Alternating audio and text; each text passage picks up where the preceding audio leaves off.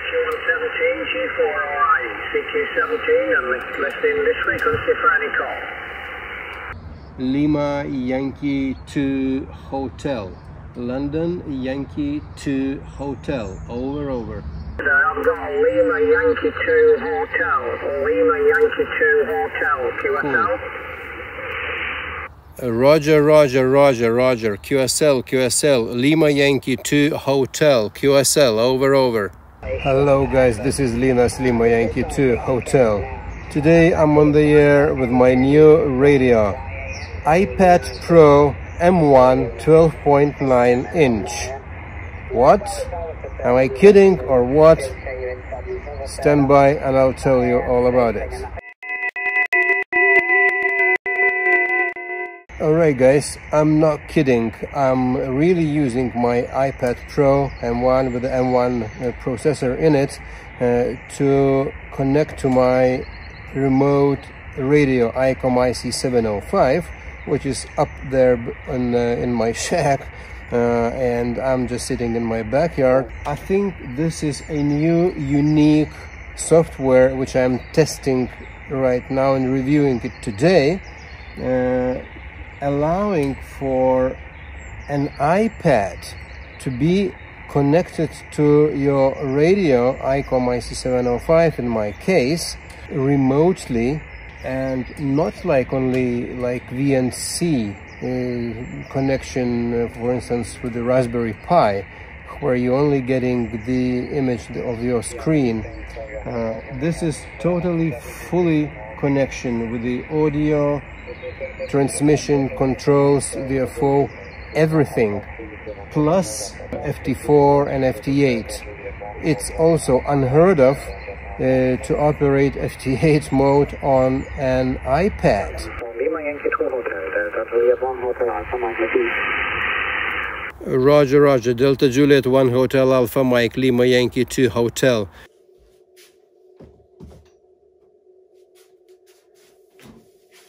Alright guys, so let's jump back to the shack and take a look at some settings on the radio itself, Icom IC-705. So, well, as you see, everything's working. Nothing is connected to the radio. I'm not cheating. The settings in the radio itself are really not very difficult.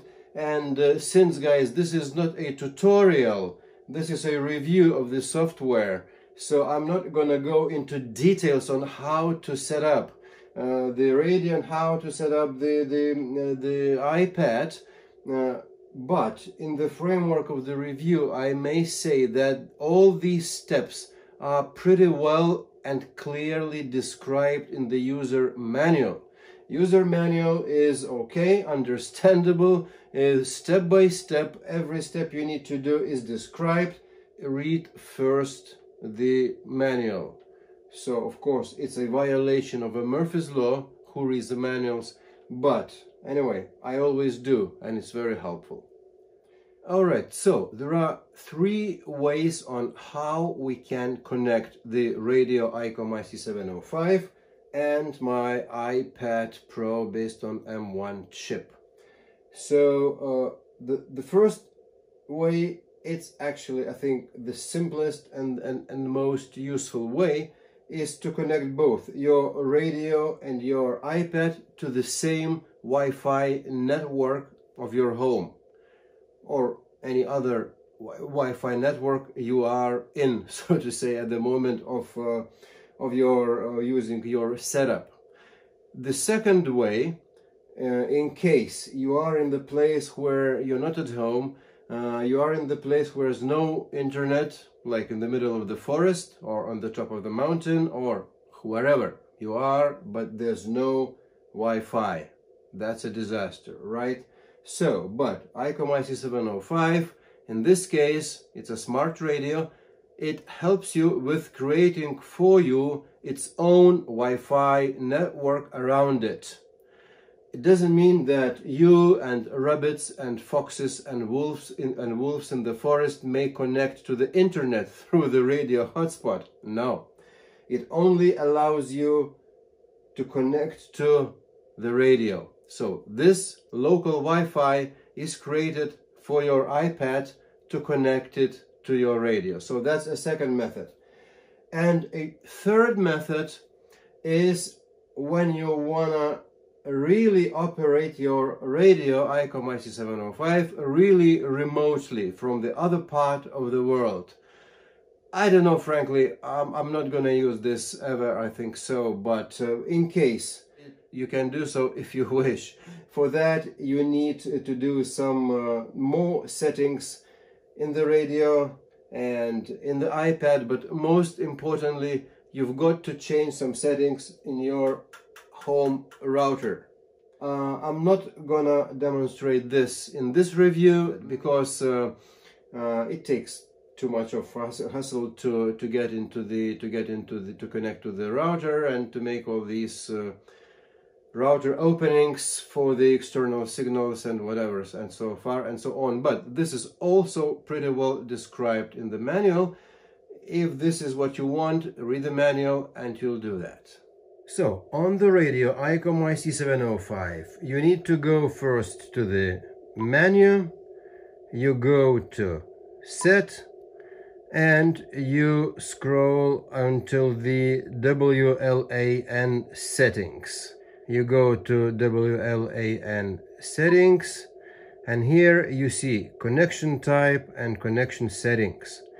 So for the first type of connection, it means both the radio and the iPad are connected to the same wireless network of my house. For this connection type, we need to choose station, and for connection settings it also should be station. And then when you go to this, you're only interested in this DHCP, valid after restart. It should be on, and you see the IP address, so it comes automatically. So that's what you need to know, and that's it. For the other type of connection, when imagine you are somewhere in the nowhere in the forest and there's no Wi-Fi around you, so Icom IC-705 is capable to create this Wi-Fi network for you. It's only gonna connect you to the radio, it's not gonna connect you to the internet, but that's what we want exactly, to be connected to the radio. iPad and the radio want to be connected together in the forest. So then you go for the connection type, you choose not the station, but you choose access point, and then if you push connection settings, you see also IP address. You're not interested in anything else, so you see IP address, and it should be different address, you see. So in this way we established, following the user manual of course, we established two connection types and two IP addresses. These addresses will be used on the software side, and each time you connect, you may choose which type of connection you want to use at the time of the connection. As it comes to the settings of the software, it's also nothing difficult at all. So once you have your software installed, and once you've done all the registration, your name, call sign, whatever entering procedures, and you are disconnected from the radio in the beginning, right? You will see the screen like this. You are currently not connected. Tap here to connect, or you can tap the button connect, and the available radios windows is opening, and you see two available actually radios. It's the same radio, but it's just two different cases of the same radio, as I've just been telling. So one is a hotspot in the event when the radio creates the Wi-Fi around it itself, and the other is my Icom 705. It's like my radio and my iPad are connected to the same wireless LAN of my home. So, or any other wireless LAN, we can both connect the radio and the iPad. How to connect the radio to wireless LAN, it's written in the manual of the radio. So, if you don't know yet how to do that. So you choose which case you want to have today with your radio, and this case must be selected in the radio, and then you select the same case, the same configuration, and the same IP address which is in the radio already there for the software part. If you suddenly messed up and you try to connect to the hotspot, but in the reality you are on the settings for the wireless LAN connection, nothing will happen. You won't connect, simply. Nothing will happen here. You just won't connect. So when you change the radio connections to coincide with your choice here, then it will connect. So I push connect, and voila. Radio nicely connected. I can hear it. I can control it. So, no. Oh yeah. If you want to disconnect, you disconnect. And then look what happened. I have disconnected and the radio switched off. Basically not completely off, but it went to the sleeping mode. That's, to my mind, a very important feature of this software, SDR-Control, because in this way you can really leave the radio somewhere, and you can switch it off or just make it go to the sleep mode. It's not working, so it's just sleeping. And then when you connect again, you can wake it up. And that's the full remote control, I would say. Radio is sleeping and I wanted to connect again, so I'm choosing my Icom IC-705 scenario again. I push connect and you see, opa, radio starting from new, and it's connected, so everything's working. Yeah, cool, isn't it? Would I wanted to connect to the radio through the hotspot of the radio, I would have chosen the another scenario, the IC-705 hotspot scenario, and in the radio and in the software, and then the radio would connect exactly in the same way. In case you don't want the radio to switch off when you disconnect the software, you go to the settings, and here you see power off on disconnect. You may slide it to the back to the left, and it's and this function is disabled. In this case, when you when you disconnect from the software, the radio will stay running. All the controls here are basically the same controls are on the radio. You will recognize them all, and nothing difficult. You may switch the sound off, and you may listen on the radio, or you may switch the sound on the iPad and listen through the iPad. And here are the sound settings. So you can establish the main volume, you can enable output device, and you have to enable output device. You enable input device, the microphone. You choose, you switch the mic iPad. If you wanna operate from the microphone of your iPad, but equally you may operate from microphone of your radio, connected to your radio. You may operate from your earphone set, if you wish so, connected to your iPad, and you have to choose then the appropriate settings. So what is good, in whatever mode you work, and you can work in all the modes, CW, SSB and FT8 mode, you can have the QSO logger window, enter window, at all times on your screen. One of the best things really in this SDR-Control software is the integrated ability to work FT8 and FT4 digital modes. On an iPad version, it's only these two digital modes. On the Mac version, there is also the RTTY module included. I don't know why it's not included on the iPad version. Let's hope it's gonna be done in the future. But FT8 and FT4 surely are the most popular digital modes at the moment, and that these are integrated into this SDR-Control software package. It's really very convenient, because it's logging and working is all integrated in one. All you need to do, you just go to the tools and you choose FT8 icon, tap on RX, and you hear the signals. Alright, so I'm on 17 meters now and it starts decoding.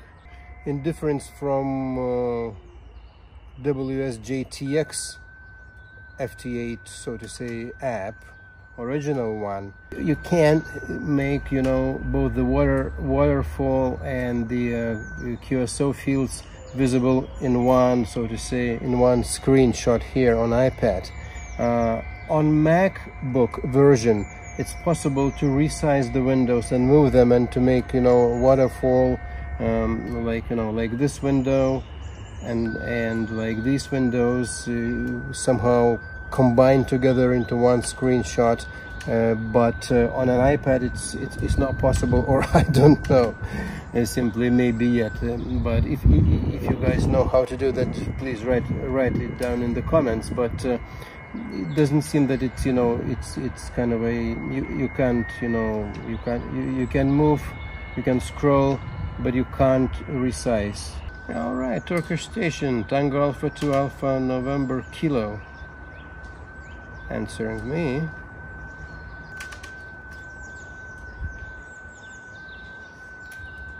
All right, it seems like QSO is over.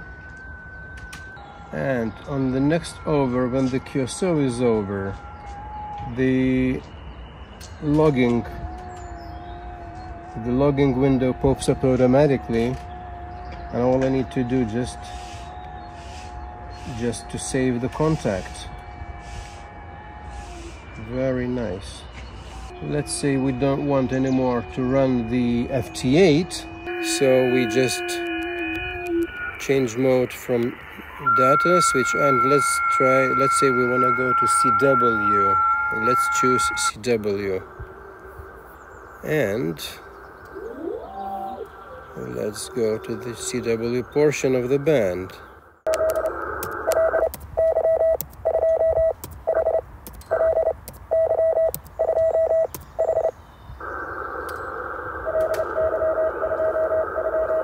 All right.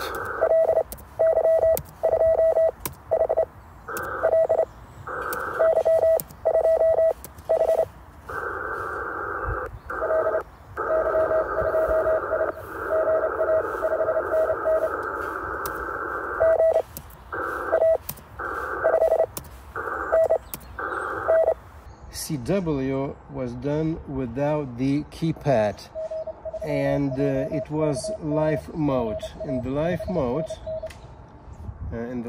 mode, here you just send as you type.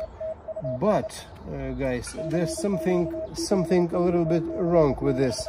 It's a delay when I push a button here. It's kind of a delay, and due to that I simply can't type and send quick Morse code. When I listen on the radio, so then it's okay, but when I transmit live, it's something wrong with this keyboard CW. So I think maybe in the next updates of the software, and the updates coming very often with the software, which is pretty good, so maybe this is gonna be somehow fixed.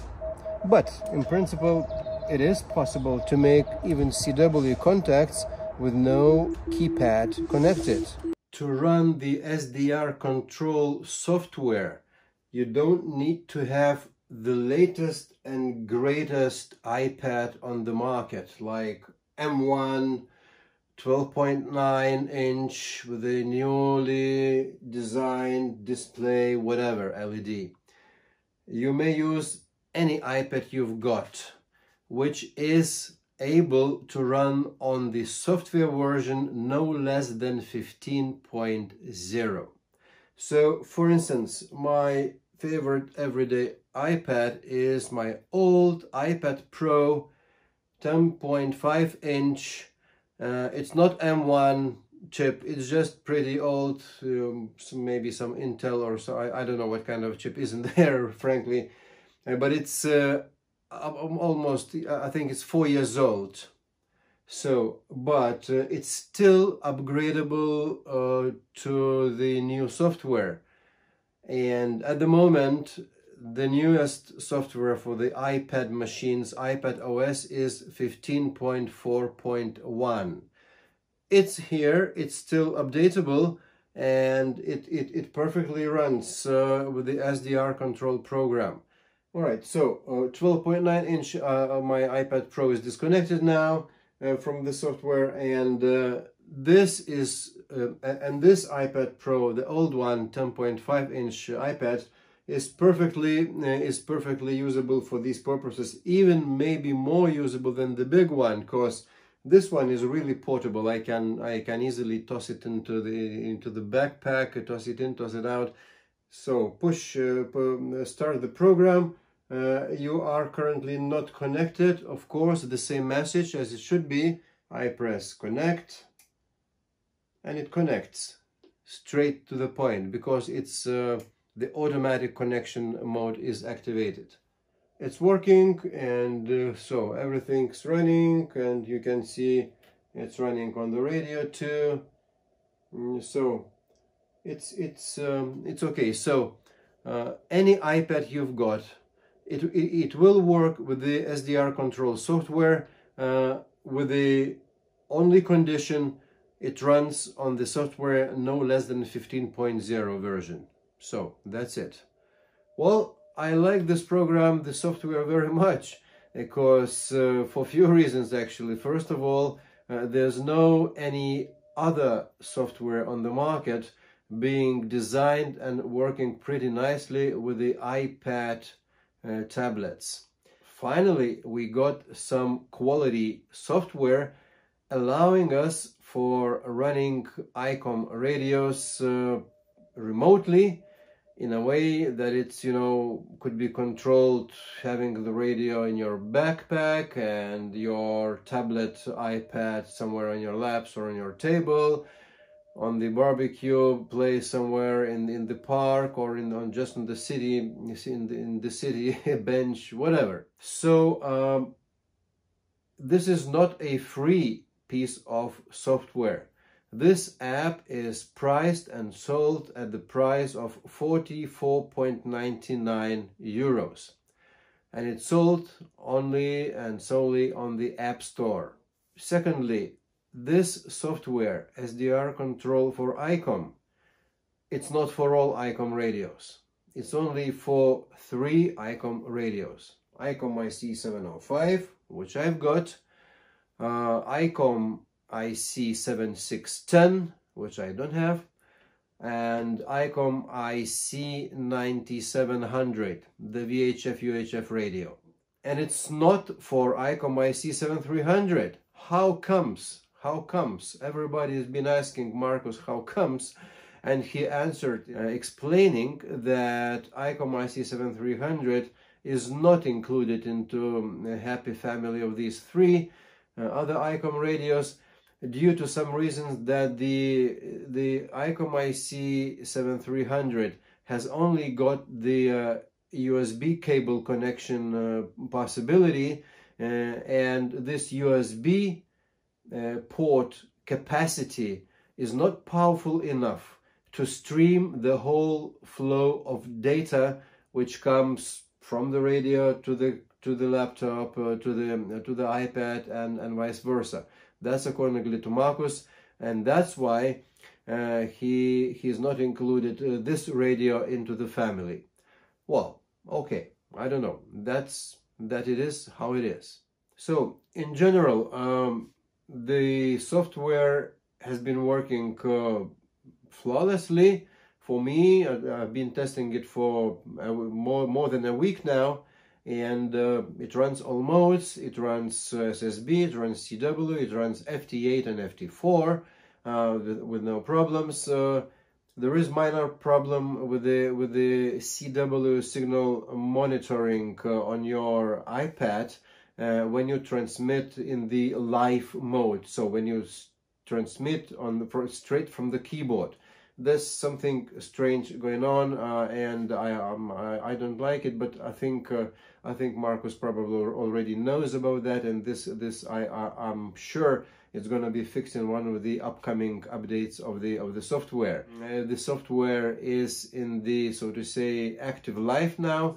We will see what's going to be happening with this software. Maybe some other competitor software apps will appear within a time. Anyway, this software is here, it's working, and it's working pretty nice. So guys, with this I will end this video. Thanks for watching. Please consider subscribing. Please make and leave your comments in the comment section.